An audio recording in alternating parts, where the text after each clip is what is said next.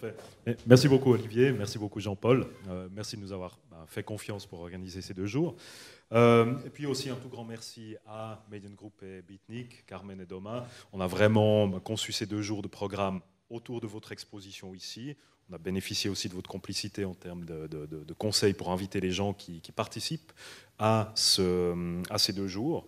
Et puis vraiment, pour nous, l'exposition qui est en haut est vraiment un très bon résumé avec une très belle économie aussi finalement formelle des grands thèmes qu'on retrouve dans toutes ces histoires de liens finalement bot, machine, bot, humain. Voilà, c'est quelque chose qu'on a vraiment beaucoup apprécié de faire. Peut-être juste pourquoi on a nommé ces 2 jours Bot Like Me. C'est un rapport un peu ténu, mais c'est juste qu'on réécoutait en préparant ça un vieux morceau de TV on the radio qui s'appelle Wolf Like Me, qui parle pas du tout de bot, mais qui parle de loup-garou, mais qui en fait finalement dans les symboliques qu'il utilise en termes de métaphores de désir par ces personnages transformatifs, en fait, évoquait beaucoup des mêmes images finalement de transformation, de peur, de perte de contrôle éventuelle aussi, qu'on va beaucoup retrouver, je pense, pendant ces 2 jours. Donc voilà, c'est ce qu'on a un peu voulu développer. Voilà. Ouais. Bonjour de moi aussi. Ils m'ont dit que j'ai déjà un bonus parce que je suis une Suisse allemande qui essaie de parler français, une Suisse allemande qui habite aussi à San Francisco et qui normalement travaille en anglais. Oui, en août 2015, on célèbre le site canadien de rencontre Ashley Madison était hacké. Si vous avez déjà visité l'expo au No, vous connaissez un peu le concept, mais le site était vraiment populaire pour trouver quelqu'un, pour rencontrer, pour avoir une affaire. Et pendant le hack à réaliser toutes les données, on a réalisé un truc très important. Et c'était ça que 80% des femmes qui étaient sur le site n'étaient pas des vraies femmes, mais étaient des bots. Des bots qui sont en train d'avoir une conversation, qui sont en train de flirter avec les gens. Et pas mal de gens, et des gens masculins, des personnes masculines qui étaient sur le site, c'était à peu près 70 000. De gens qui ont payé pour jusqu'à avoir une petite conversation avec les bots et peut-être aussi sont tombées amoureuses avec ces bots. Et tous ces chatbots, ils ne sont pas des vraies femmes, mais ça pose beaucoup de questions à nous. C'est aussi une question comment on peut créer une relation avec une machine, comment on pourrait être... Comment c'est plus difficile de aussi comprendre qui est la différence entre nous et nos machines et comment on échange, comment on a une conversation avec une machine. Nous sommes dans un temps où plus en plus de machines intelligentes autour de nous. On a des titres ou des images comme ça un peu partout dans les médias. The Rise of the Robots. Et il y a des robots autour de nous, et ça veut dire automation, ça veut dire dans notre maison, et ça veut dire aussi très personnellement. Et on appréciera encore de quel robot on parlait de ce soir. On parle exactement, et on a aussi invité un rechercheur, Rolf Pfeifer, qui va présenter après, juste pour nous dire un peu un overview où on est maintenant.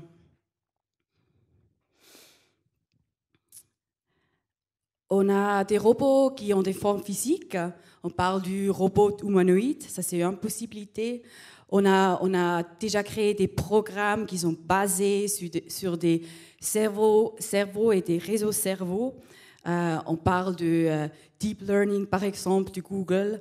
On a des formes d'intelligence artificielle qui contribuent à l'automation, mais qui croisent aussi les processus de computation, sont partout autour de nous.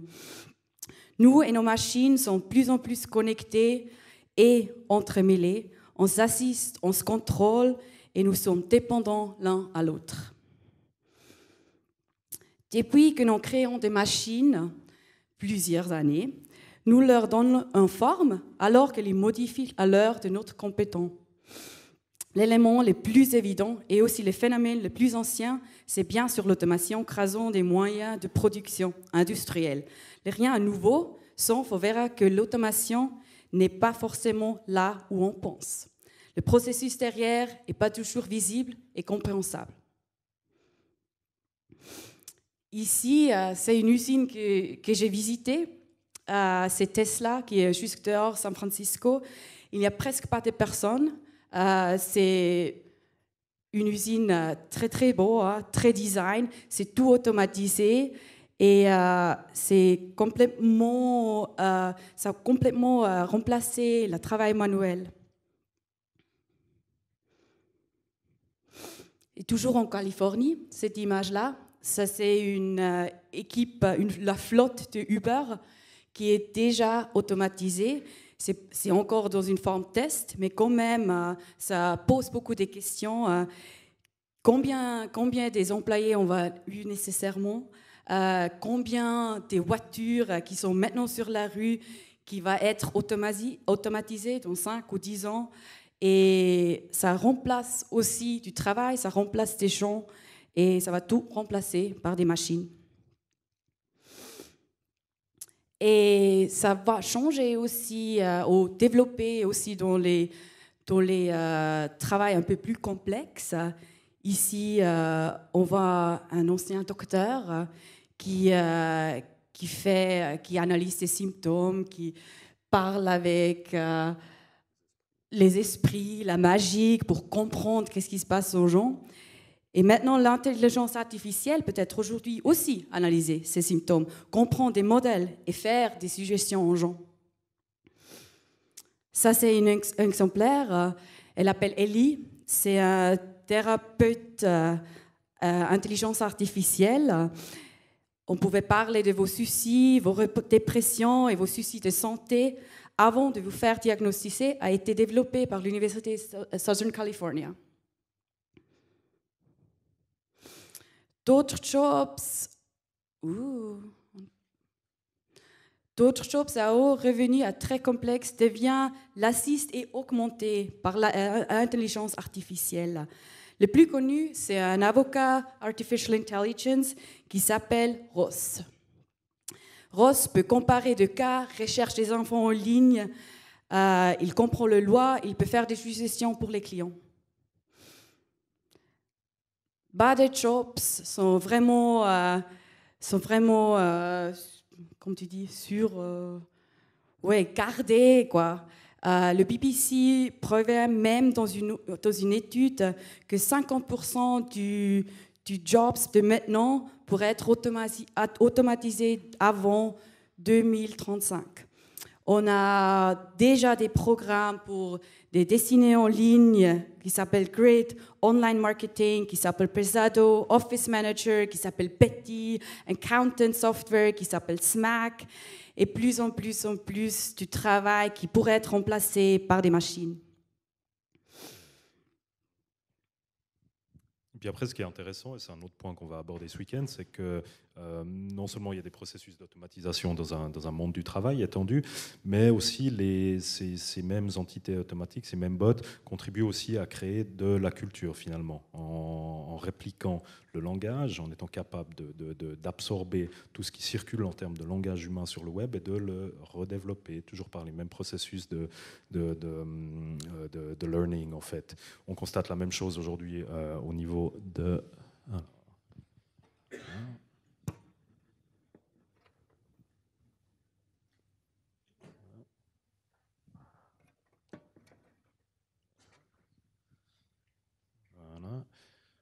On constate la même chose aussi au niveau de la création visuelle aujourd'hui. Donc, aussi là, des intelligences artificielles à nouveau modelées sur le neural network, donc en mode deep learning, qui permettent de créer aujourd'hui des créations visuelles nouvelles basées sur des styles qui ont été appris par les bots. Ici, c'est un software de l'EPFL, en fait, de DeepArt.io. Et puis, ben voilà, par exemple, des créations comme celle-ci, on l'a pas beaucoup amélioré là, mais là, c'est à nouveau de ces créations du Deep Dream de Google. Et puis aussi, on a de plus en plus évidemment une grosse présence de processus automatisés dans nos maisons qui nous aident à normaliser nos environnements et puis qui très souvent aussi sont extrêmement proches finalement de l'appareillage de surveillance qui jusqu'ici était considéré comme un adversaire, puis que tout d'un coup on commence à retrouver en fait dans nos environnements en ayant nous finalement invités à y pénétrer. Et ça, c'est vraiment quelque chose de très important, parce qu'aujourd'hui, ces systèmes, finalement, ils marchent que pour deux raisons. L'une, c'est vraiment l'ubiquité de ces systèmes de computation numérique qui sont devenus de plus en plus petits et de plus en plus mobiles. Et puis l'autre, c'est simplement qu'ils marchent parce que nous les abreuvons constamment de données. Et la plupart de ces données, nous les donnons jusqu'ici volontairement. Nous commençons à vouloir freiner dans quelques zones, mais on se rend compte que c'est souvent déjà plus possible de reculer. Donc ça, c'est extrêmement important aussi. Donc voilà, que ce soit des Fitbit ou autres appareils qui permettent le Quantified Self aujourd'hui, c'est vraiment quelque chose d'extrêmement présent et on capte de plus en plus de données autour du corps humain, de nos sentiments et voilà. Et puis ça va jusqu'à justement révéler des données très, très intimes finalement. Ça, c'est un autre exemplaire Californie. Oui, tu as parlé d'être beaucoup plus intime avec nos machines. Ça, c'est un vibrateur intelligent développé par des étudiants à UC Berkeley. Ça veut dire c'est un vibrateur qui peut senser ce que te plaît, il peut apprendre, il peut adapter, il peut commencer donner un feedback, il peut commencer aussi de faire des propositions, recommandations. Et à la fin, tu peux sauvegarder votre pattern de pleasure pattern pour la prochaine fois, ou aussi pour partager avec ton partenaire ou tes amis sur la cloud. Oui, et tout ça, plus en plus des machines qui sont autour de nous, les machines intelligentes, qui nous connaissent, qui nous comprennent, qui savent ce qu'on dit, ils ont aussi tout des données qu'on collecte. Chaque de nos mouvements est collecté, enregistré, potentiellement réutilisé et aussi vendu. On a effacé le middleman, de intermédiaire, les données voyagent sans personne, sans interlocuteur. On ne sait plus qui contrôle les données. Ça pose beaucoup de questions. Qui possède ces données? Combien d'informations est-ce que nous sommes confortables de partager? Juste pour un service gratuit, par exemple? Qui a l'aperçu? Qui lise les termes et conditions et qui fait l'argent? Depuis 2-3 ans, on a déjà plus de bots en ligne que les humains sur le web. Les bots sont dans les moteurs de recherche, des jeux vidéo, trading bots, spam bots, chatbots. Ils ont beaucoup, ils sont vite, ils sont assez faciles de créer, diriger et dominer une conversation en ligne. Les grandes plateformes en ligne et social media deviennent plus en plus des data monopolies.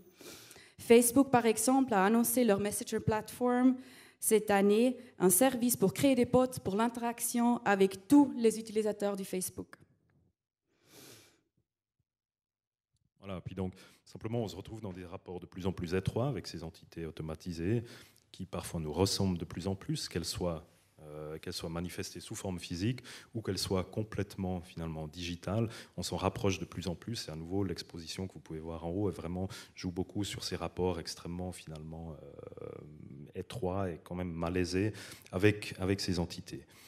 Et puis évidemment elle joue aussi sur, on en a déjà vaguement parlé, mais c'est vraiment aussi de savoir où est l'automatisation aujourd'hui, parce qu'on en a tellement l'habitude qu'on attribue aussi des capacités automatiques finalement à des processus qui ne le sont pas encore. L'expo de Mediengruppe Bitnik le montre très bien aussi avec ces captcha qui sont reproduits à plusieurs endroits dans l'exposition et puis qui finalement sont dans notre monde aujourd'hui considérés comme une des dernières barrières qui nous permet de rester à l'abri des bots et qui finalement aujourd'hui sont aussi un rempart alors qu'on essaie de franchir via les algorithmes mais qui souvent sont finalement travaillés comme beaucoup d'autres tâches extrêmement méniales par l'intermédiaire de beaucoup de gens qui font vraiment des petits jobs digitaux et qui font à longueur de journée des clics par exemple pour résoudre des captcha comme ça. Donc on a aujourd'hui dans les mythes du cloud et de l'automatisation complète, on trouve aussi encore énormément de gens qui font des petits jobs web, des petits jobs digitaux dont on n'a vraiment plus conscience et c'est aussi un des propos qu'on aimerait développer pendant ce week-end. Voilà. Alors pour venir maintenant à notre programme, vraiment, ce soir, on va commencer avec les artistes, Carmen et Doma, Mediengruppe Bitnik, qui seront en conversation avec Rolf Pfeifer. Rolf Pfeifer, grand ponte de l'intelligence artificielle, d'abord à l'université de Zurich, qui continue aujourd'hui son travail surtout à Osaka, et qui vont un peu nous parler des différentes incarnations que ces intelligences artificielles peuvent prendre aujourd'hui, incarnation physique, incarnation purement digitale, distinguer les rapports qu'on peut avoir avec ces différents types d'intelligence. Ça va vraiment nous permettre, on espère, de poser quelques bases qui nous suivront demain. Et puis un peu plus tard, on conclura cette première soirée par un concert d'un artiste italien qui est basé à Londres, Not Waving, Alessio Natalizia, qui est aussi dans sa musique, qui est vraiment une musique électronique, surtout de synthétiseurs, explore aussi finalement, en tout cas à mon avis, quelques-unes de ces frontières très étroites entre justement des perceptions complètement automatisées, des choses très humaines. Donc on se réjouit de l'entendre ce soir. Demain, pour ceux qui suivent, tout le week-end, on recommence à 14h30 avec deux intervenants helvétiques et un collectif parisien qui vont examiner un peu ce que sont les possibles manifestes autour du data qui sont possibles aujourd'hui, quelles sont les approches positives qu'on peut prendre au fait qu'il y ait une telle quantité de données qui soient aujourd'hui en circulation libre et complète. Qu'est-ce que ça a peut-être comme avantage pour l'éducation, pour le partage du savoir? Qu'est-ce que ça représente comme danger aussi au terme de monopolisation des données, de leur utilisation et de leur monétisation? Comment peut-être se réapproprier au niveau de l'individu qui fait finalement le beurre de ces grandes entités monopolistiques d'aujourd'hui? Comment se réapproprier une partie du contrôle sur ces données? C'est des éléments donc qu'on examinera avec Hannes Gassert, Hannes Grassecker et le collectif Ribbon. Un peu plus tard dans l'après-midi, on reviendra sur ces questions vraiment de capacité technique, d'infrastructure et de petits boulots du digital d'aujourd'hui pour tracer un peu ces frontières. Où est l'automatisation, où est-ce qu'elle n'est pas, avec Patrick Keller et Nicolas Nova qui nous présenteront in extenso un projet de recherche qu'ils ont mené dans plusieurs institutions suisses, entre l'ECAL, le PFL, la HED à Genève et le PFL plus ECAL Lab. Qui s'appelle AI Cloud Interfacing and Interacting with the Cloud. Et donc là, on aura une modération de Marie Lechner et on aura aussi une présence d'Yves Citon qui interviendra comme une présence critique dans cette discussion. On terminera les discussions demain avec une dernière conférence qu'on a intitulée Botocene and AlgoGhosts. On a aujourd'hui, par la présence de ces entités automatisées, vraiment une création d'un monde qui finalement qui se développe lui-même, qui se réinvente lui-même et sur lequel on perd forcément un peu de contrôle et par rapport auquel on commence à redévelopper des superstitions et quasiment un rapport quasiment surnaturel qu'on avait quelque part perdu. Et puis justement par rapport à ça, quels sont justement un peu quel type de présence quasiment fantomatique on peut déceler aujourd'hui dans cet univers purement digital? C'est une question qu'on traitera avec Joël Vacheron, Nicolas Nova encore, on aura Tobias et Nathalie qui nous rejoignent de Londres, et puis Jeff Guess et Gwenola Wagon. Voilà. Donc ça, c'est les conférences de demain, et on finira à nouveau par un concert demain soir aux alentours de 20h30 avec des artistes parisiens, Low Jack, et puis Quentin Van de Waal, donc Zaltan du label Antinote. Voilà. Donc je laisse juste encore Sophie vous donner les petites précisions biographiques pour nos intervenants d'aujourd'hui. Merci. Oui, mais maintenant, on a vraiment la chance d'écouter Rolf Pfeifer. Rolf Pfeifer, Luc et moi, on s'est rencontrés il y a quelques années à San Francisco. Et déjà là-bas, on a réalisé qu'il est vraiment un chercheur qui a la capacité d'expliquer aux gens qu'est-ce qui passe vraiment dans le monde intelligence artificielle et comment ça est lié aussi au corps. Toutes ces études sont autour du embodiment et la liaison avec l'intelligence artificielle. Il était pendant beaucoup d'années professeur de la computer science et le directeur du département Artificial Intelligence Lab à l'université de Zurich. Au moment où il travaille à l'université Osaka, il est juste venu du Japon spécialement pour nous. Et il est aussi professeur à Shanghai Jiao Tong University en Chine. Il a écrit plusieurs livres, Understanding Intelligence, C'était un, et un, je pense, peut-être tu peux raconter plus tard, et était aussi publié en français. Bienvenue, Rolf Pfeifer.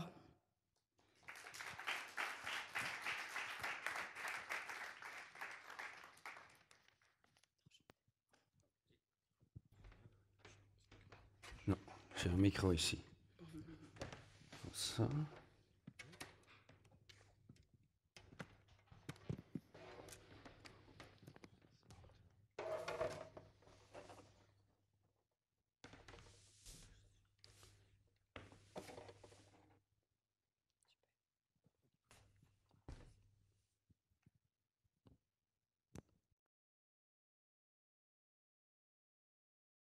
Ah, it's the wrong.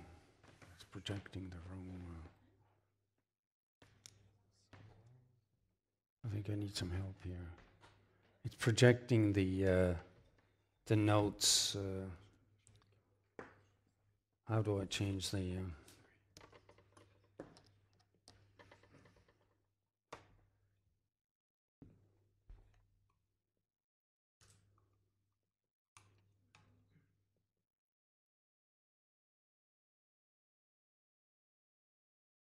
It's projecting the lecture. And how do I change the setting here?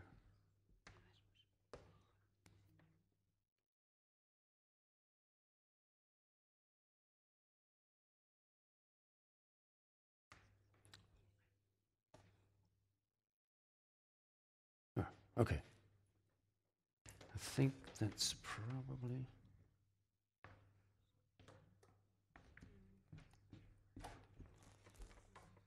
I need a sound here.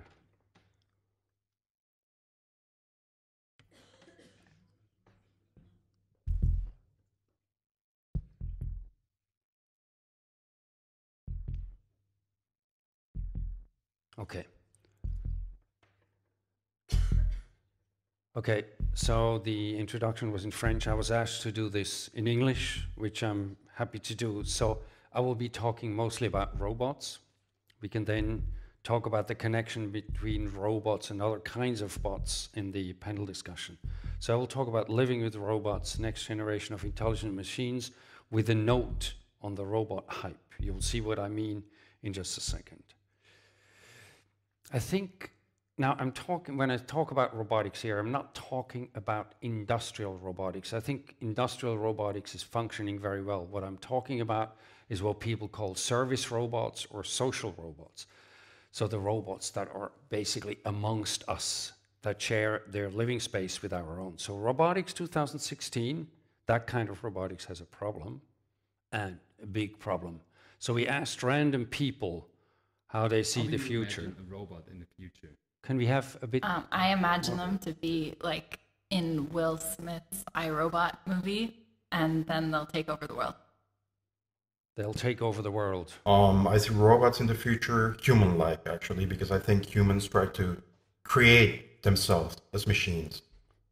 So that's exactly how I see robots. It should be intelligent, and it should make decisions itself. It fears me, but I think they will look like us. I think robots in the future will be very common in everyday life, like you meet them in a bus or something like that. Meet them in the bus. Okay, now I think there is a discrepancy between expectations that people have and reality, expectations that come from the movie industry, Hollywood, and the reality. We have a short video.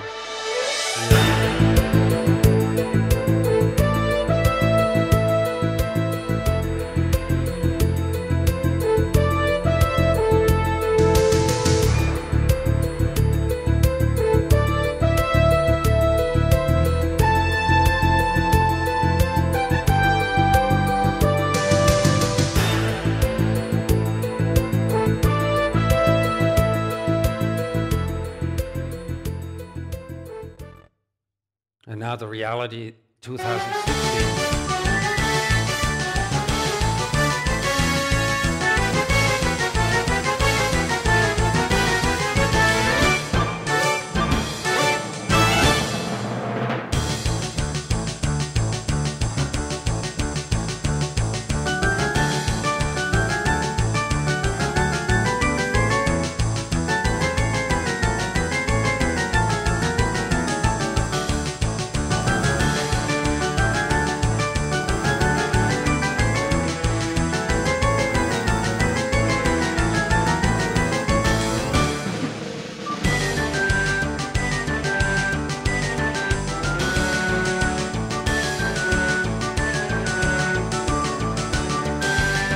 This is from the DARPA challenge, you know, the big robotic challenge in the US.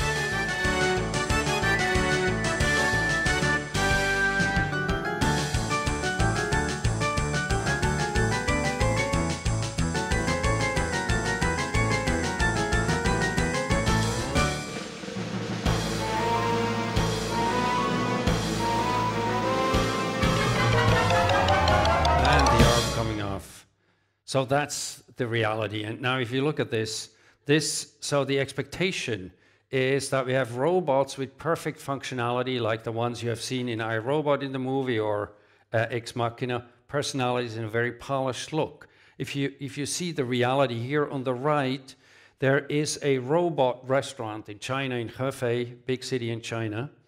And these are called waiter robots. And they have this toy-like look, and they're essentially tin cans on wheels. And all they have is a tray in front of them, and they can follow this black line on the ground.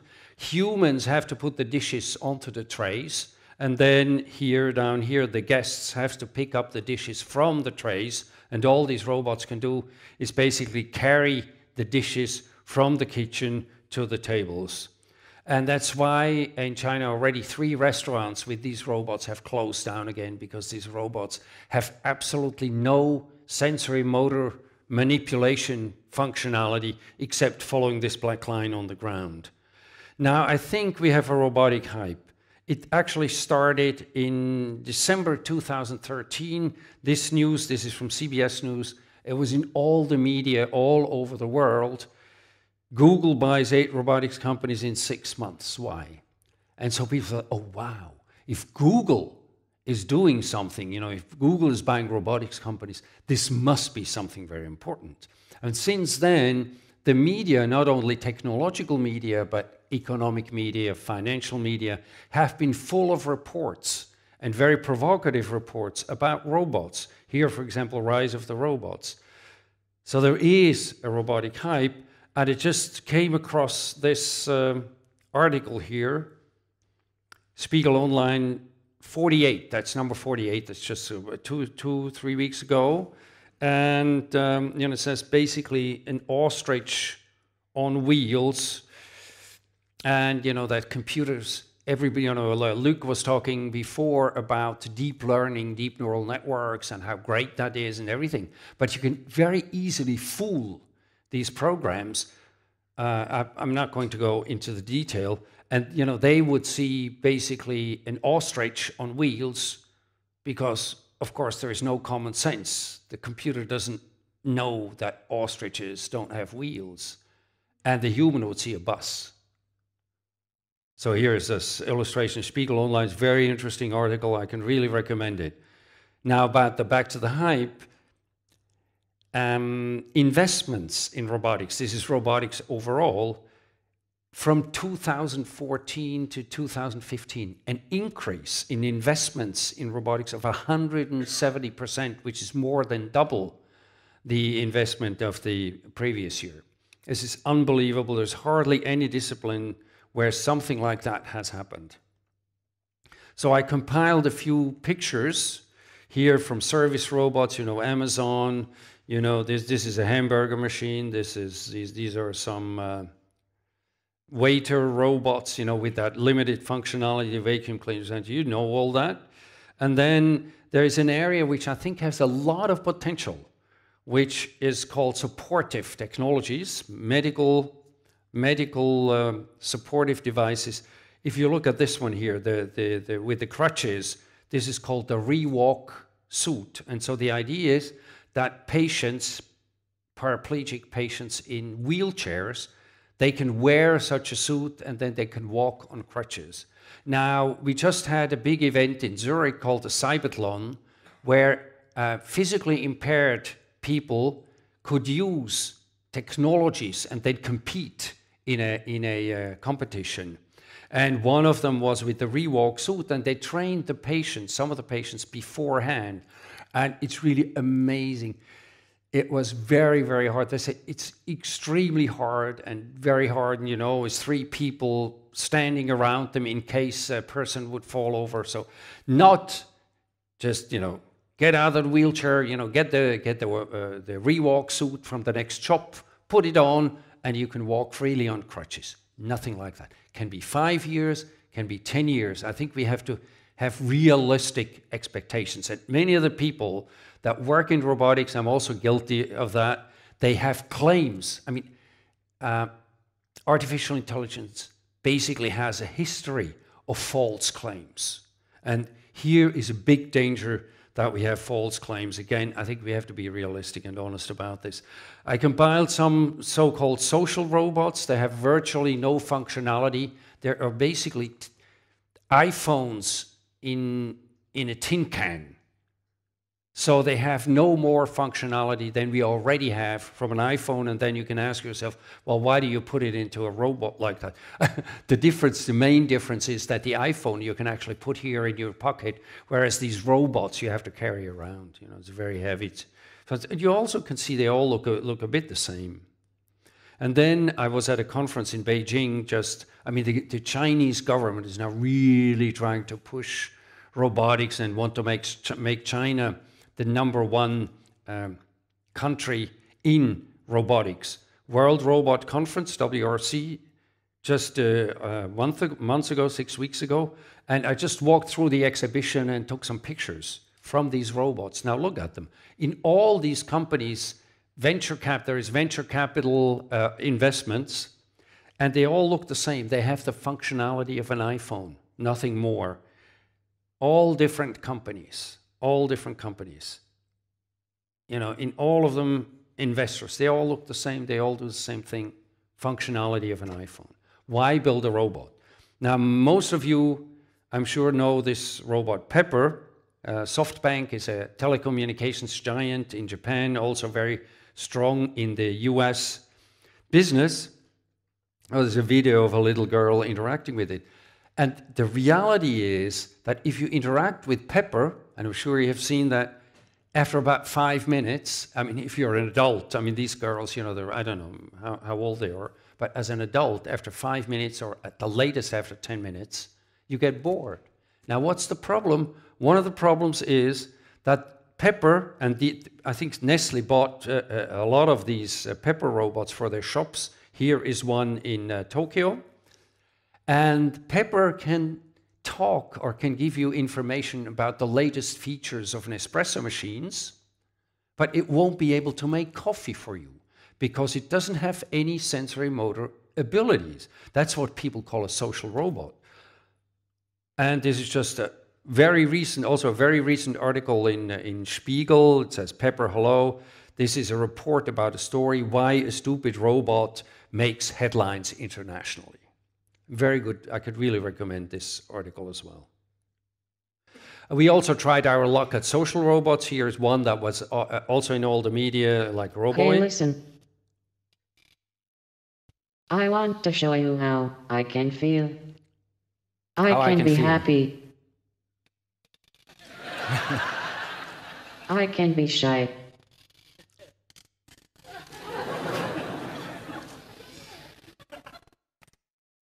I can be surprised. Ooh. I can be angry.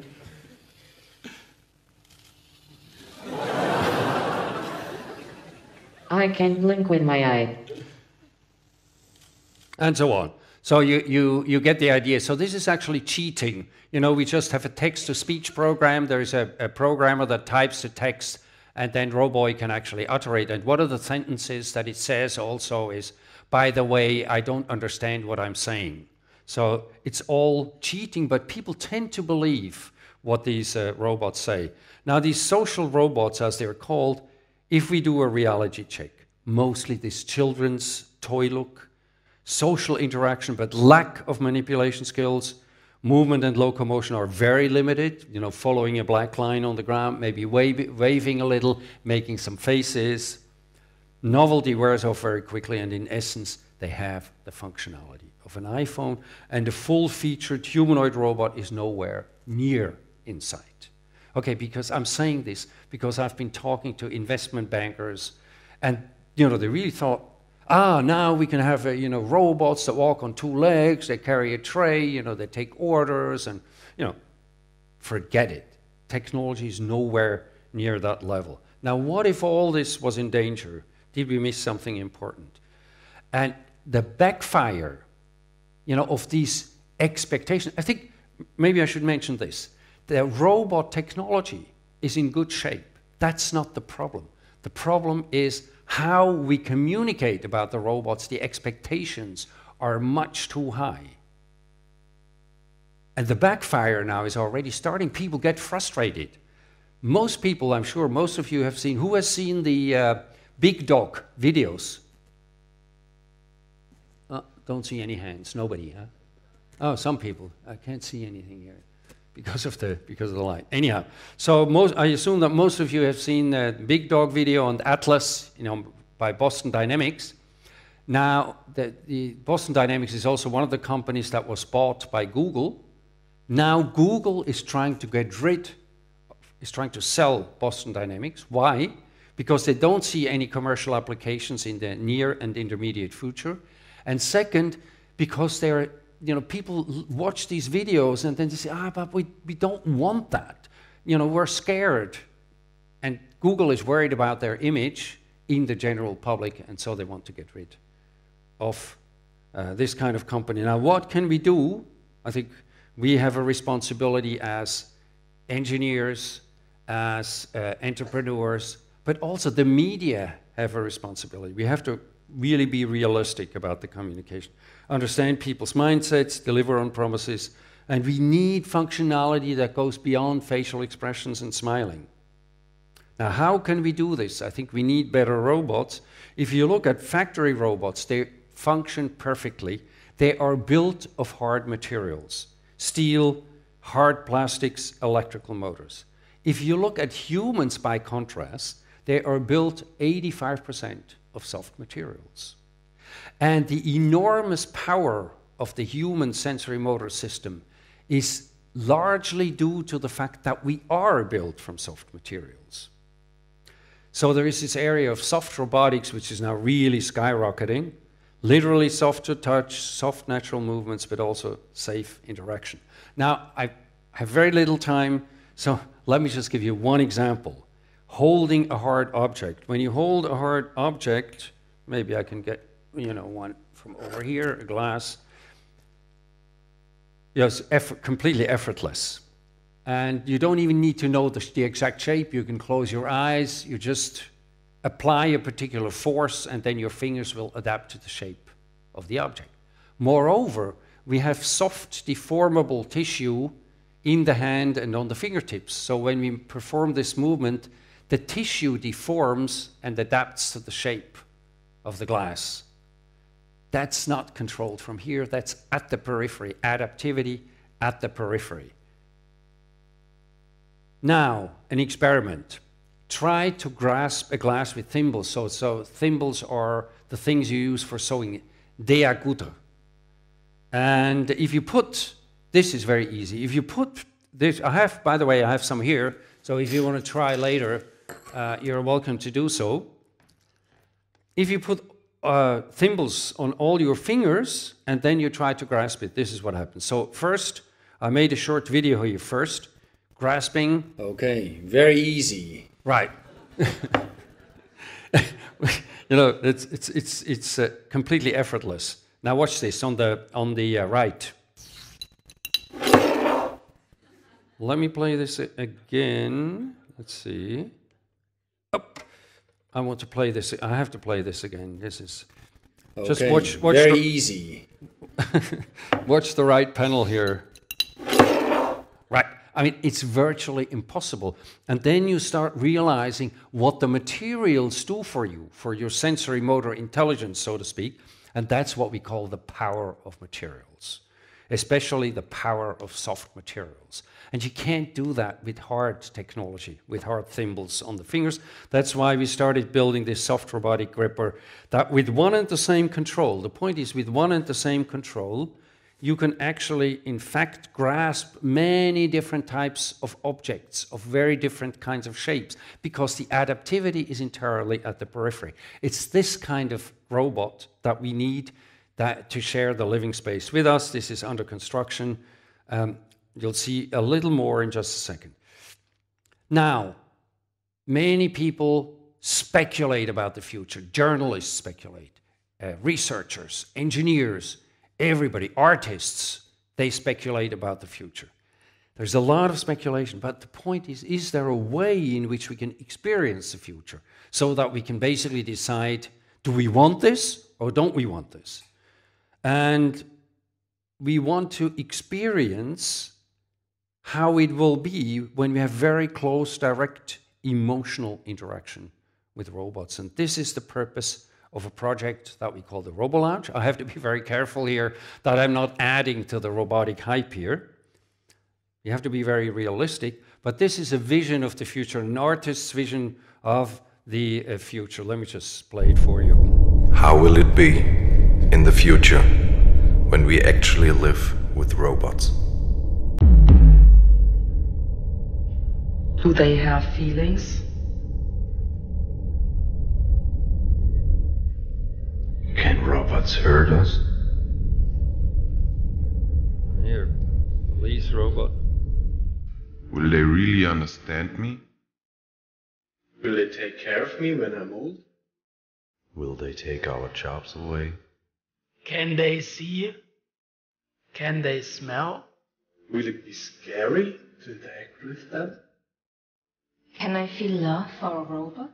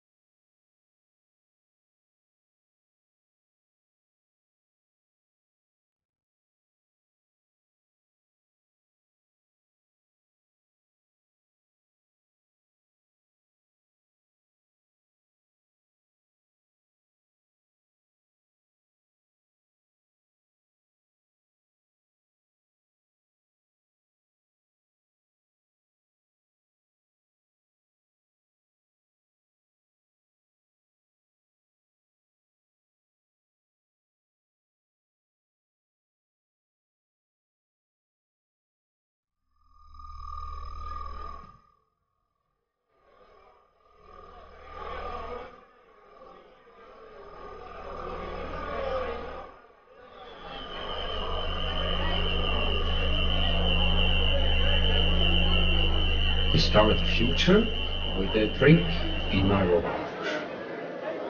Erleben Sie die Zukunft mit einem Drink in meiner Roboterlounge.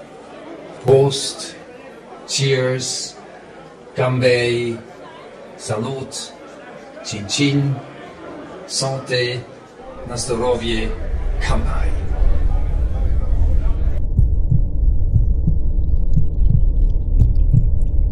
And the credits.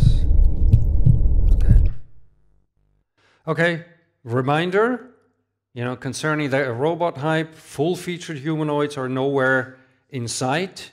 Now the question is, how do we get there to the RoboLounge? So we're setting up a production company, living with robots, and in the interest of time, I will skip this.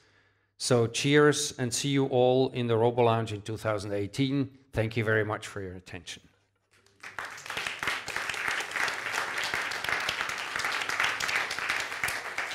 Thanks a lot, Rolf. Thank you. Thanks a lot. So, on a juste oublié évidemment de vous annoncer que les deux conférences de ce soir sont en anglais.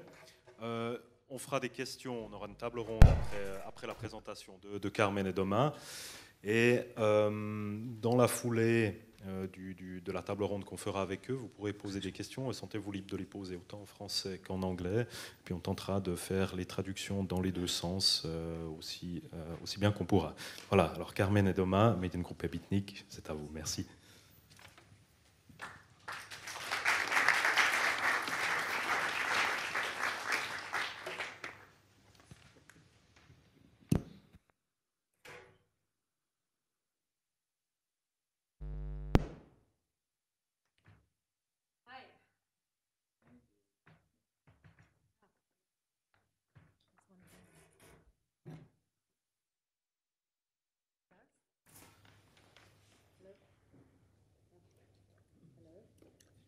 Hi.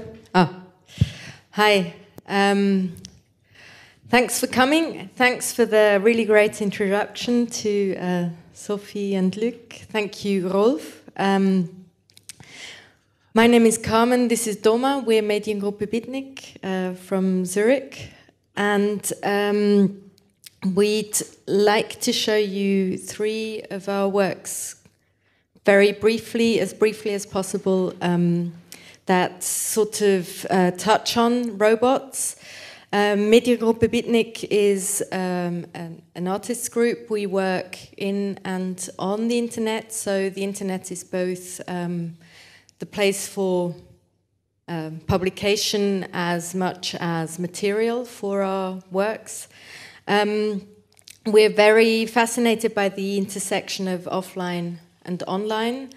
We tend to work where online and offline meet, which today is everywhere, which used to be only in certain intersections. And yeah, we see the contemporary as our artistic material. So we're very interested in finding out how the contemporary works. And talking of robots, we've done 3 works that sort of talk of this. Okay, sorry. Sometimes we're not entirely in sync. But, yes. Full workout. Yeah. So I just wanted to add in thanks to CCS for having us, for having the show upstairs. It was a real pleasure, and we are happy to be here again. So just that you know. So we've been really interested in this growing dominance of robots or software bots. Of course, our field is the online work, so the robots or the bots we're talking about are mostly software-based. They're not embodied. They don't have bodies usually. They're online. They can be Google search bots. They can be trading bots. They can be, I don't know, what else, algorithms, anything you find online. And as Sophie mentioned, nearly half the population online now is software bots in some forms, scripts, programs doing stuff. And this is what we're really interested in finding out how we relate to these scripts and bots and what they do with our spaces and how they mediate also what we can do online. So maybe you should go to yes. the first piece. So this was a piece we realized in 2014, in collaboration in an exhibition we kind of co-curated at the Kunsthalle St. Gallen called The Darknet, and there we were, after the Snowden leaks, we wanted to kind of explore anonymous networks which give you like more encryptions, where you are safer from state surveillance. And so we put together a show which would mostly deal with the deep web, the subculture of the internet, with the internet in the internet. And we produced this piece, which is called the Random Darknet Chopper. Basically, the Random Darknet Chopper was an online shopping bot, and we gave it a budget of $100 in bitcoins. In the darknets, the bitcoins are the currency, and we sent it on shopping sprees once a week to the darknet, to the largest darknet market, and it chose one item a week and had it sent directly to the exhibition space. So the idea was to have like a bot which would explore these strange marketplaces which are similar to the black markets we know in physical space, but now being online.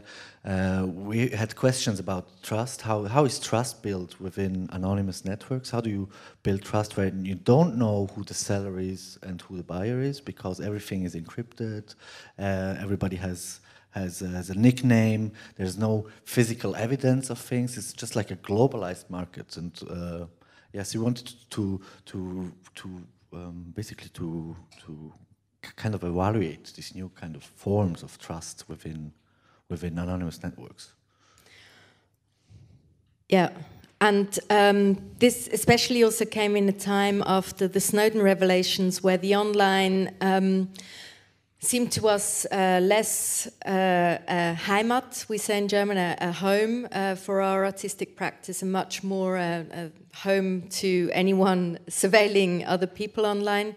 And we sort of thought, you know, what also does it mean, this transition to the deep webs? Are they an alternative, or is this a place to go? And we basically started in October 2014. The bots went shopping for the first time on a market called Agora at the time. So, and the bot had like super limited functions. It was like a simple piece of software which would mimic human behavior with a browser. So it would log in to the specific website, which was hosted in the darknet, log in, check his balance, see if there's like enough bitcoins around in $100 US, then like jump into a random category which were listed there, parse all the items which are visible, and then choose a random item, buy it, send a message to the vendor, and let it send directly to the exhibition space. So in the exhibition we had those vitrines waiting, which were empty in the beginning. So each week during the exhibition time, one of those items was ordered and should be filled over time. So basically the first, that was the bot. Basically this laptop was where the bot ran from. On its laptop interface, it would always say what its status was, so it would keep track of the items it had ordered, you know, which had arrived, which hadn't. And the first item it bought was actually is still one of our favorites. It's a Fire Brigade master key set.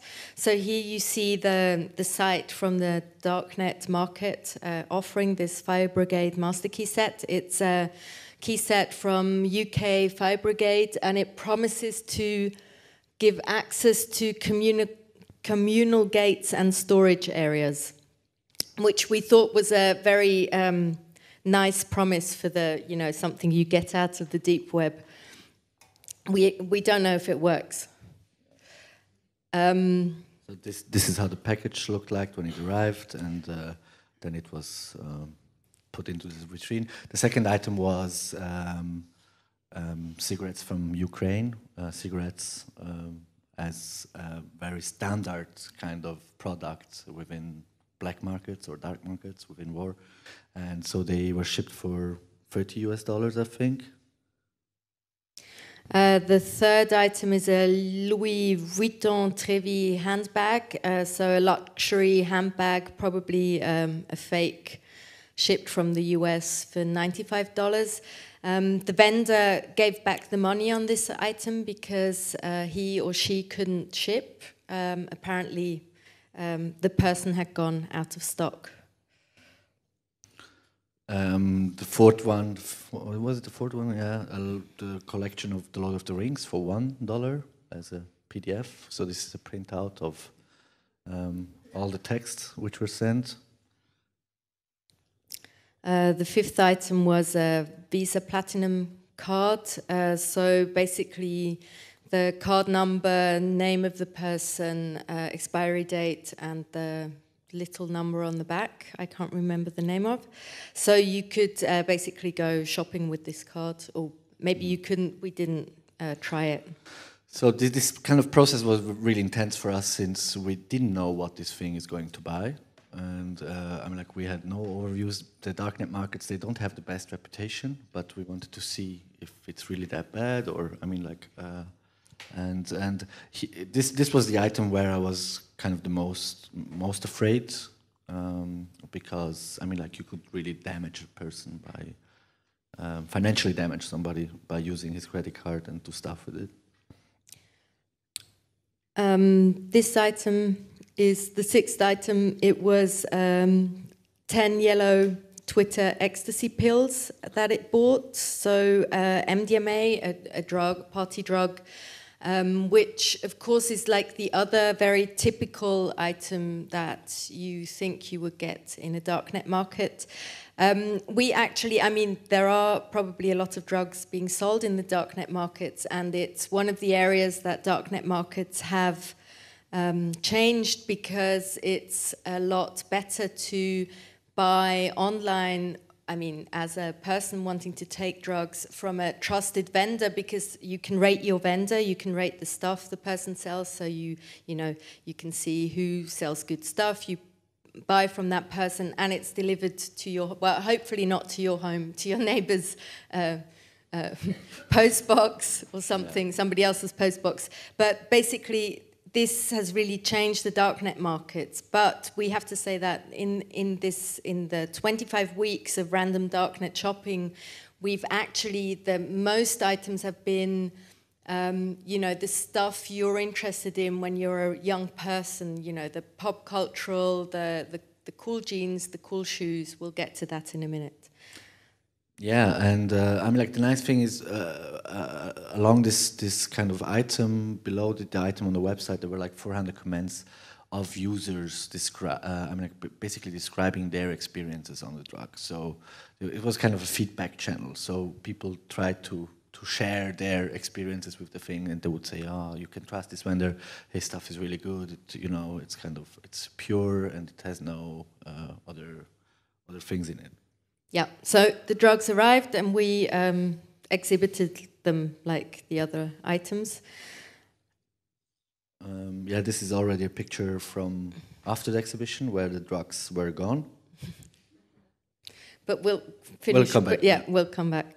The next item were Nike Air GZ2. These are Nike trainers designed by Kanye West and sold for, I don't know, I think around $2,000 on eBay, limited edition. On the darknet, you can get them for $75 from China in unlimited edition. No. Then we had like this one I really liked, a camcorder with a hidden spy camera in the hole. From the US. The ninth item was a decoy letter, something called, or the vendor called a decoy letter. So the idea was to, you know, before you go and buy the drugs, you get some anonymous post mailbox in your town or somewhere else, and then you use the decoy letter, this service by this person online, will send you letters to that box to get the post person to start getting used to delivering your mail there. So you start addressing stuff to yourself, to that box, and this service is, especially from the darknet, it makes, you know, the letters come from more random areas of the world. And one of the last items in this kind of 12 items continuation for the Kunsthalle St. Gallen was this Sprite stash can, where you could basically hide stuff. So it was a Sprite stash can which was empty in the middle but had the same weight as a normal Sprite stash can. You could hide your jewelry, money or whatever inside. And diesel men jeans, probably really the type you need to wear today. And the last item was a Hungarian passport, a scan of a Hungarian passport. So this one is gone. So during the exhibition, the media jumped on the random darknet shopper, mostly US-based media, because they were really interested in the moment. Basically, I mean, like the first headline was, "Oh, well, it's 2014 and we have drug buying robots now," and they would ask the question about, I mean, like, who's responsible in this moment? Is it the code the bot who executes himself? Is it the artists, or is it the museum who kind of hosts this whole thing? And they basically were looking for a precedence case comparing self-driving cars, you know, I mean, like things which are coming. I mean, like who is responsible there when it's self-driving cars, which is run by algorithms when it produces a crash or kills somebody? I mean, like who is it? Is it the programmer? Which programmer? I mean, like is it the company? Is it the guy who bought the car? So these are all like these new questions which are popping up. And then the day after the exhibition closed in St. Gallen, the public prosecutor had the whole exhibition seized and took it away. And for a while, we didn't know exactly what the problem was. We were actually a bit relieved that the drugs were the problem and not the credit card, because the drugs, I mean, for us as artists were much easier also to talk about and to probably deal with. And we had to own up to being the programmers or the authors of Random Darknet Chopper, and were then summoned also for a hearing with the... In the meanwhile, the police also tested the drugs, and they were... it was kind of a pure pill. There were pure pills, not 120 milligrams MDMA, only 100 milligrams inside, but still the quality of the stuff was kind of really good. Yeah. So like they confirmed it, but we already knew that through the ratings. To the ratings. I mean, like, come on. Yeah.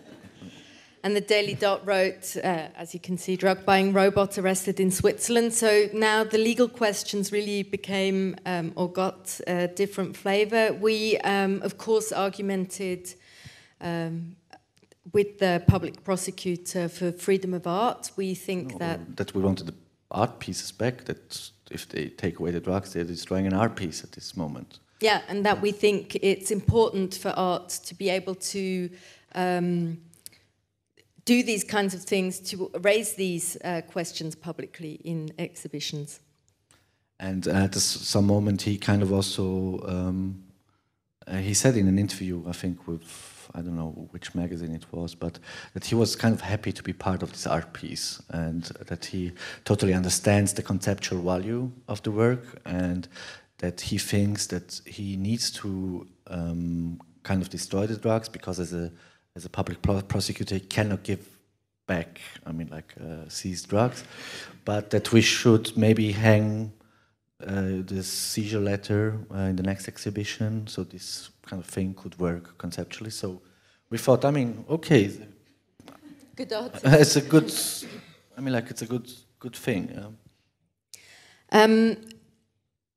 All items were released back to us after about 3 months, and except for the drugs.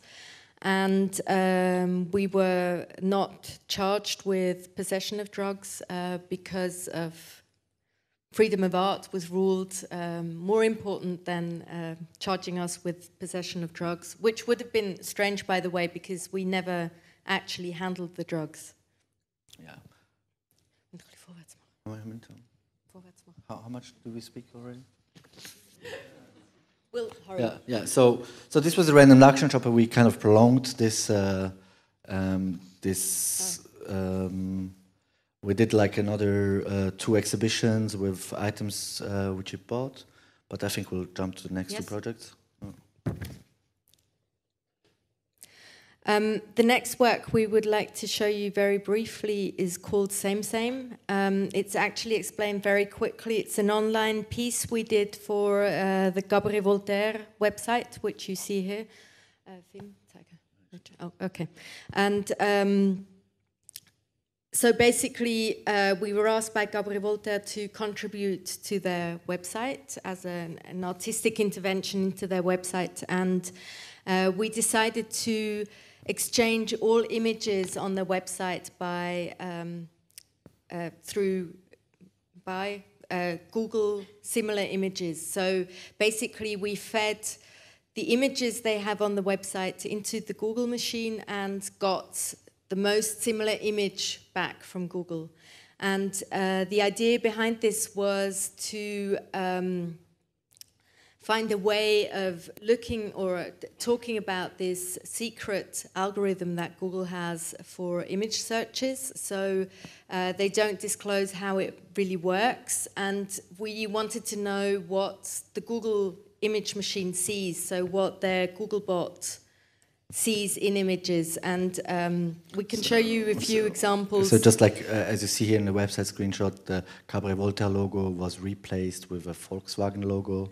All the sponsors on the website have been kind of replaced with similar sponsors, but not the same foundations, things like that.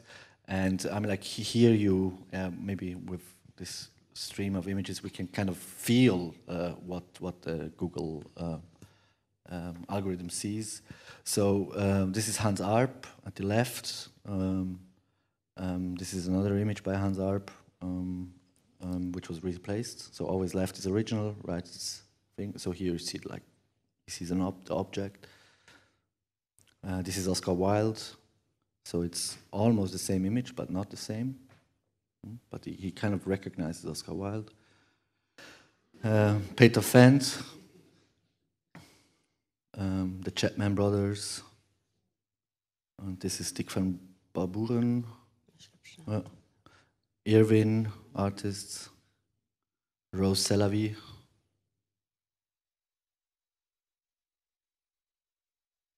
So it doesn't work as well with buildings.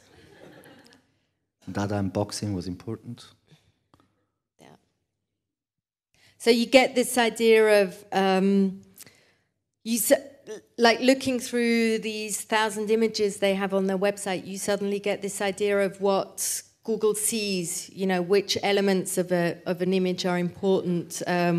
What does it sort of stick to when finding an image that's similar? Yeah, you get the idea. And as the last piece, we actually wanted to talk quickly about the exhibition here at Centre Culturel Suisse, which is like a next step for us within this research into bots. It started out with the Ashley Madison website, which Sophie and Luc also briefly mentioned. So an adultery dating website for married people. And they were hacked, and the hack gave us as artists access to their data and to the way they worked. So basically this is it's a startup company, very typical for startup companies, which goes out and wants to disrupt you know, a field. They go out and they say, we can make this better, and they try to very aggressively find or define new rules for earning more money. Ashley Madison did this through bots, which the public learnt from the hack. So through the hack, it became clear that there were actually not very many women on this site. So there were like 40 million users, and only 40 million users, and through the database dump, which was kind of made public, researchers and people would find out and see that there were only 3,000 women and 75,000 bots acting on this platform, speaking to 40 million men. Oh. And I think for us, what really fascinated us was, on the one hand, to have this example of how bot-human relationships really are today. So this is not the future. It's like now you can go to Ashley Madison, make an account, talk to bots, and how this sort of the discrepancy between you know, what bots promise and what they're actually used for really animated us to work on this topic. And here at CCS, the idea was to take the 61 Ashley Madison bots that live in Paris. So they have a Paris address, and they were addressed to the users in Paris, and give them a presence within a space. So we wanted people in Paris to be able to go and visit the Paris Ashley Madison bots. So basically, if you go upstairs, you will see it's 61 bots speaking the same text. So these are the pickup lines which were hardly coded into the software. So whenever you would appear from Paris, a Parisian chatbot would try to start a conversation with you, and they would say simple things like, "Hey, hi, how are you? Are you online? Are you busy? Do you want to talk? Have you been on this site for a long time?" And then kind of this conversation would start. And the bots, they all speak like those engagement sentences in the video installation. Yeah. So. Yeah, maybe you should go and check it out. Yeah. Also.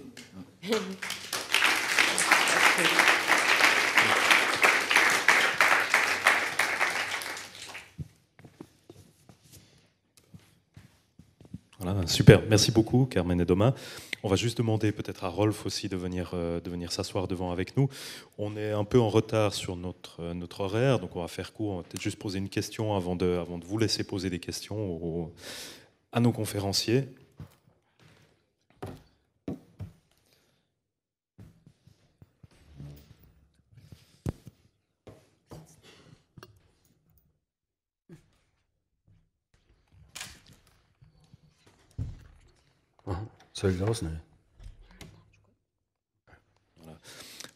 Moi, je voulais peut-être juste demander peut-être à Rolf. Là, on a vu quelque chose de très différent au niveau des intelligences qui se manifestent, par exemple, dans un travail comme ces codes sur lesquels travaille Bitnik.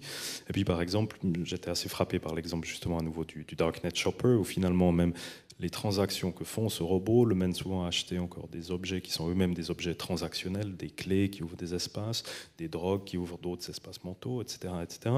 Puis finalement, on est tout le temps dans un processus relativement génératif. Rolf, avec tout le temps que tu as investi finalement à travailler ces robots qui, par exemple, saisissent des bars, saisissent des verres dans des bars, donc vraiment des développements physiques aussi qui sont extrêmement précis, qui sont extrêmement importants, pour des situations qui finalement ne changent pas. Qu'est-ce qui se passerait si tout ce travail était fait pour arriver finalement dans une situation où il n'y a plus le bar, où il n'y a plus les verres, etc. Là, il me semble qu'il y a there's something there. J'ai pas bien compris la question. In terms of, I think in their work, they're really in sort of an always evolving series of transactions, basically with the coding they do, where basically even the end situations always change. With the work you're doing, which is very focused, for example, on specific gestures that need to be accomplished by embodied machines that need to be designed in an ever more precise way, what if all this effort being made then result in maybe the perfect robot landing in a situation where basically the situation they were designed for is non-existent, actually, where it's past? So what their robot is, that the situation changes, that the robot is not designed for, or what? That maybe the tasks it was designed for are actually not relevant anymore, and that all the effort went into something that is not relevant anymore. Well, because the environment has changed, I'm not sure I really understand the point of the question that you're asking.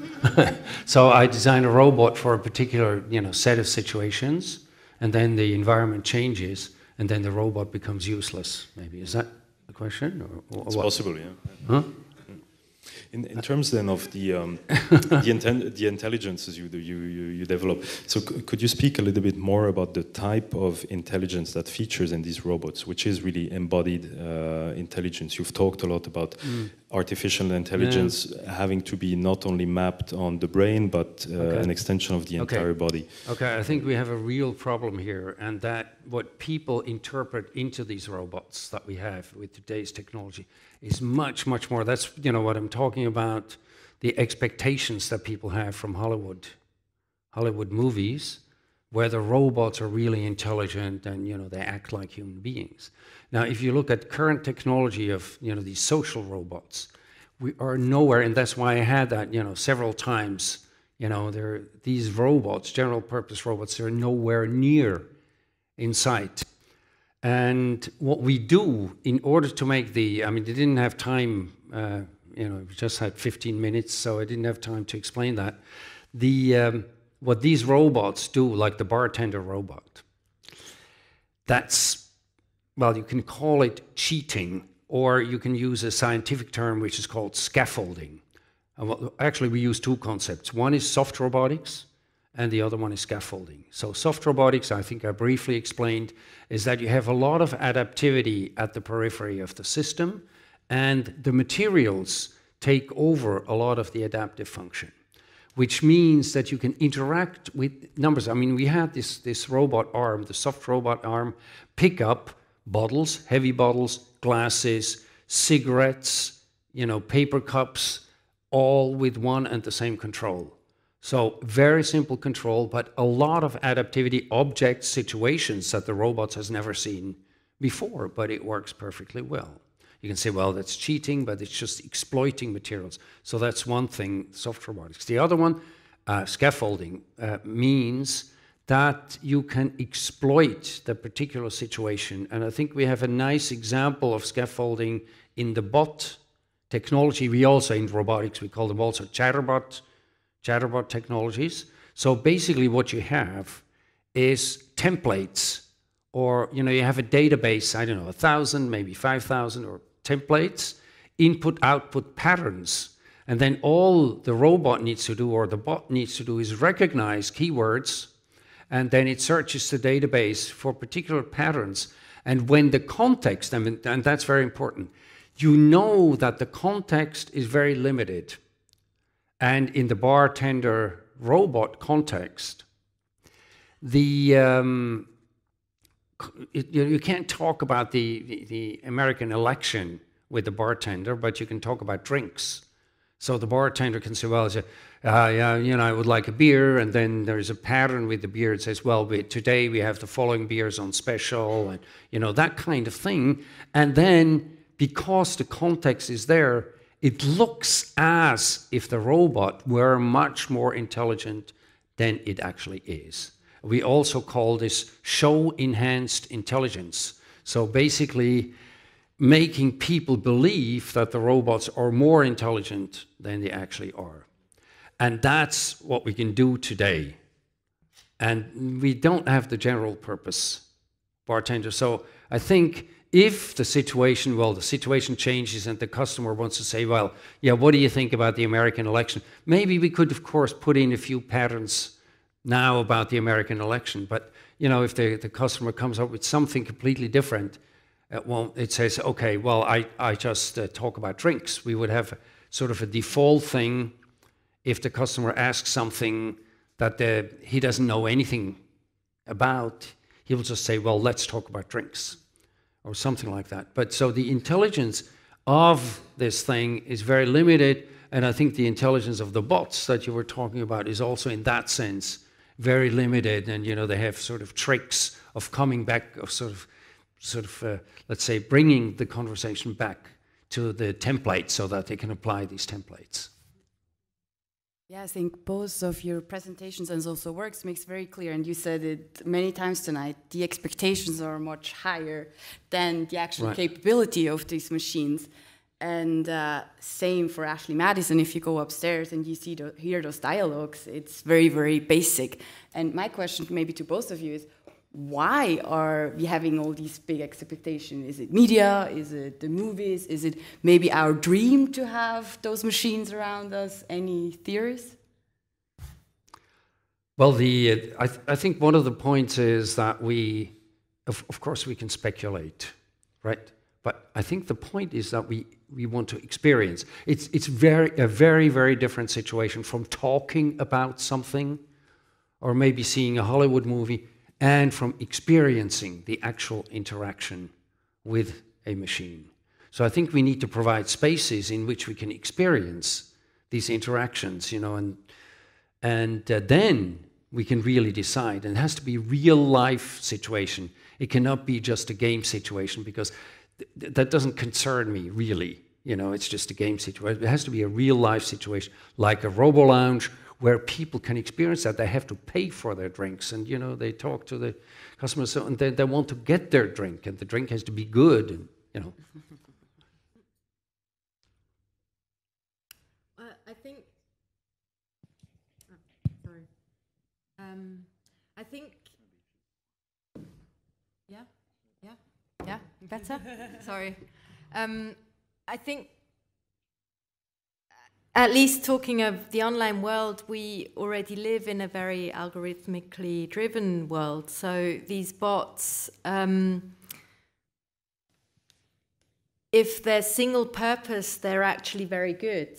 You know, the Google bot that recognizes images and gives you back similar images, it's actually quite good. And you can see. You can also, looking at the images, you see it comes from the bot has this history of surveillance. So it's very good at faces, expressions, movement, anything to do with humans. It's very bad at houses because that's not interesting to a surveillance context. And so I'm not sure. I actually fear the opposite. I fear our expectations are too low. You know, like after the Snowden revelations, I mean, I think we all knew that there was surveillance going on online, but I do have to say I was surprised by the extent and the depth and the way it really goes through everything, and that was a shock. So I don't know. I'm not quite sure. I think, yes, for general purpose robots, probably the expectations are too high, and that has to do with Hollywood and with this selling of this narrative. But actually, I think in the dark, there are functions that robots do that they're actually really good at. I think we probably have to be a bit careful here. I mean, there's one thing that, surveillance is everywhere, but that's done by humans mostly, and of course they use algorithms. But these algorithms aren't really extremely intelligent. Now, examples that we always get is like from deep learning, or deep neural networks. That's sort of the big thing. And so they show them images, thousands of images, or from, in the medical area, from body imaging, to detect cancer patterns and things like that. And they do a lot of learning, and indeed, they often do a very good job. But we have to there is no universal learning algorithm. And now people always think, oh, now we have these deep neural networks, and they just learn everything. We don't even need to tell them anything. They detect all these patterns on their own. Now, there are many experiments that show that these programs can be fooled very easily. So, for example, let's say in one of these algorithms, these are algorithms, not robots, really. I mean, bot is maybe not a really good name because it suggests a robot. It's just an algorithm. I mean, you also mentioned that. And that if maybe the program has learned what a car or a bus is. And then by just putting sort of a kind of network over the image, which is not visible to humans. So humans see exactly the same thing, the bus, and there are experiments that show that the algorithm sees an ostrich on wheels. And because the algorithm doesn't have common sense, it doesn't bother it that an ostrich has wheels, right? And for a human, the image hasn't changed. So, it's very easy, in fact, to fool these algorithms. So the question is, I mean, you mentioned the notion of trust. To what extent can we trust these machines that have learned these things? And one of the big problems is then they act in certain ways. And I think you were also surprised that your bots acted in certain ways, and you don't know why. You have no idea why they act in these ways. And so I think we have to be a bit more careful now. There is a huge hype. I mean, artificial intelligence is a history of hypes. And we have to be careful that we're not entering another hype. I think the deep neural network, learning stuff, it's very powerful. I've been teaching, neural networks for 25 years, and they are very powerful, and they're very good. They work when you have a lot of data, and you have good data. And finding out what the good data are, I think, is a really, really, really important thing. We just say, well, now with the Internet of Things, we have data, you know, we collect data driving around, I don't know what. But we don't know how good the data are. I think that's one of the major problems. And then they can be fooled easily. So I think we're, again, in a big hype here, and all the media, you know, they pick this up and they love it or they hate it, or, you know, it's a very emotional topic. But I think we should be careful here. Est-ce qu'il y a des questions? It was very interesting to know all these things, and I think the professor is right in saying that there is a big hype. And as a matter of fact, even in this seminar, let's say so, there was one thing I think very fundamental that at least I didn't understand, you know, the difference. And now the professor has explained a little bit better of bot and robot. I mean, for normal people, I personally just knew robot as some kind of definition and idea, but the bot was completely unknown to me, and that's why I came here to understand what the bot was. And I don't know, I thought maybe bot was something French at first to signify robot, and then the professor explained, now, you know, it's an algorithm. So for me, an algorithm is just a piece of program.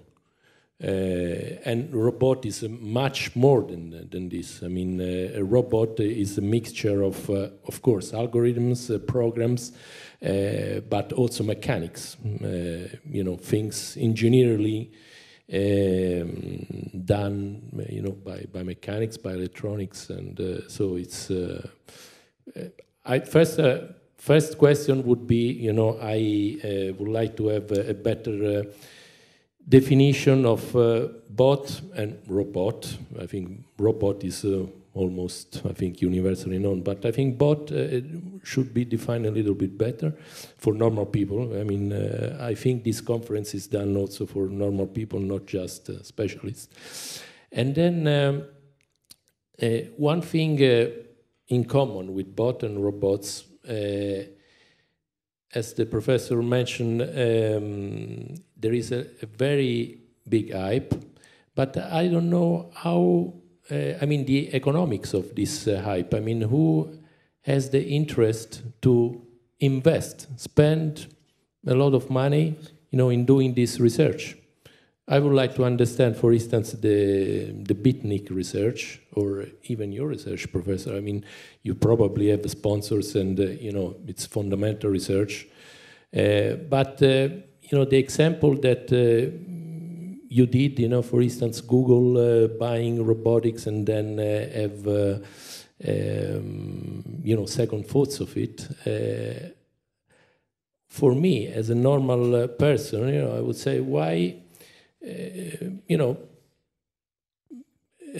just having you know, a good example for an investor that is universally known, like Warren Buffett. You know, you don't invest in things if you don't understand well what these things do and what these things will do for. I mean, you should have some more precise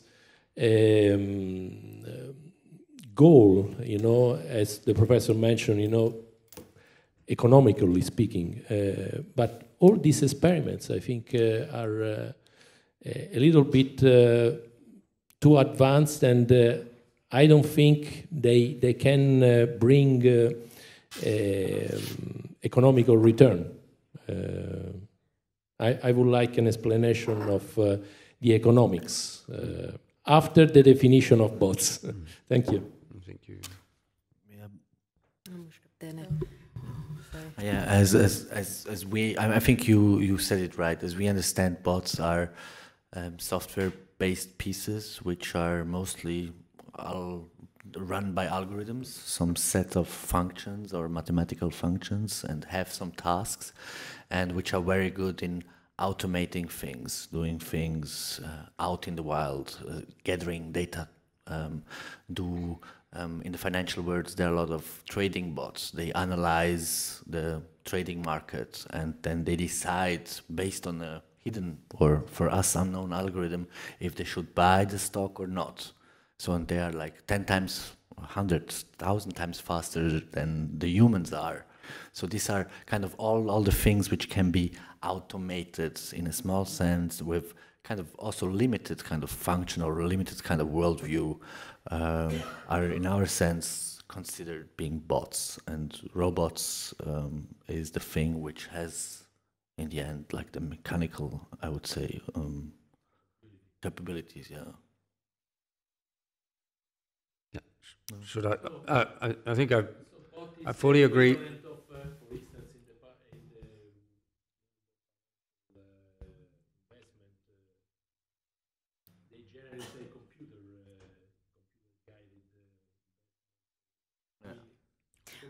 Yeah. Yes. No, it becomes a robot when it's autonomous. So I think that's the difference between, I would say, an algorithm and software bot, is when it's programmed to autonomously react on a certain input. It searches in a certain data set or whatever. So talking of a trading bot, it would be you could trigger a trading bot by, I don't know, searching through Twitter to find whatever keyword, and every time you find that, it does something, or it decides on a certain set of rules that it will do something. And an algorithm is, I don't know, I mean, it's very, so you have all types now online, but I think generally you would say a software bot needs a certain type of autonomy between input and output. Yeah, whatever autonomy exactly means. Exactly. I mean, you can yeah, I mean, I can comment on the economic question. I think that's exactly an essential part of the robotic hype. It's unbelievable how, and I've been talking to, for the last 2 or 3 years, I've been talking to many investors, especially also in China. And the reason people invest in something is not because they understand the technology or because they understand what it is about, but it's exactly a myth that this company is the future. I mean, look at a company like Tesla. They haven't earned a single, profit. They haven't made a single US dollar in profit, but the shares, they're unbelievable. But people invest in the future and in something that they don't understand. And with robotics... 10 years or 1,000 years, 100 years. In 100 years, we are not any longer here to take the profit of this. That's exactly. And so, I mean, I can guarantee, if I look at all, I showed all these robots where in all of these companies, people have invested. And I mean, I've seen some of these companies, they produce complete trash, copies of European or US robots, cheap copies. They have no functionality. They can only sell them because, the Chinese market is very big. But even that market, I mean, the companies are just like, they're coming up like mushrooms. People invest in them. And they invest in beliefs. They don't invest in technology. I mean, I talked to several investors. I mean, one investor said, okay, I told him about this bartender robot. And then he said, yes, yeah, Rolf, I really like your story, but it's not big enough. I want a bigger story. And I said, yeah, maybe it's not really big, but it's realistic. And then he said, literally, I don't care whether it's realistic or not. I want a big story, and then I will invest. So they know that it's not going to work, but that's what they're going to invest in. I mean, first I thought, I don't believe this, but it's part of the robot hype. I have done many lectures also for banks, investment banks, and they have these brochures. Oh, there's one example. I read an article in Financial Times about robots, and then I told my partner, hey, have you seen this article? And then he said, oh, very interesting. Did you see the small print there? It's sponsored by UBS. So it was an article, a very technical article about robotics, sponsored by UBS. So they didn't say you have to invest in robotics, but it was a very positive image that they painted of robotics, much more positive than it actually is, and they want to get people to invest in this. That's also part of the robotic hype. I mean, and this is about billions and billions and billions. This is not just a small thing, and I think there is a bubble, and the bubble is going to burst. And I think it's not going to be fun and games if this bubble is actually going to burst. I think there's just too much hype. Okay. Pardon. On va juste prendre une autre question, peut-être. If at all, yes. If at all. And I think the market will, in the end, decide. But I think a lot of these companies will default. They will go bankrupt. I had another very short question. Do we need robotic bartender? Do we need robot bartenders? Well, that's a good question that we often get. You know, is this really the most urgent thing that mankind needs, right? Yes, I think it's a good question. One of the reasons we do this is, first of all, I think it's a fun environment. It's a real-world environment. It requires very sophisticated sensory motor skills. There are good markets for it. There is, you know, the beverage market. There is a coffee market. I mean, I can give you numbers about the coffee shop market. And one very important thing is the skills that a bartender needs are very easily transferable to other areas like hospitals, households, homes for the elderly, shops, and so on and so forth. And so I think it's a good starting point for something like that. In addition, it's a lot of fun and people will like it. Okay. Une dernière question avant qu'on boucle.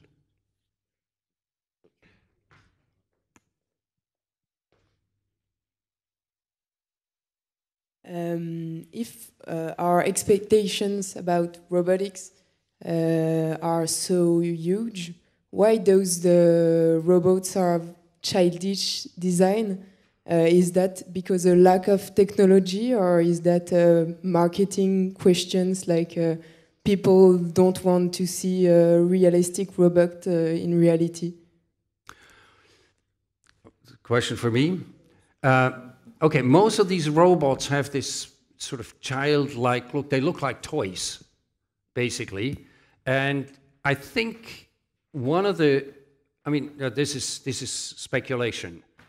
I mean, I think what's important, you mentioned, you are alluding to one point, and I think it's very important if you build a robot, also if you build a let's say, realistic bartender robot, that people immediately recognize that this is a robot and not a human being.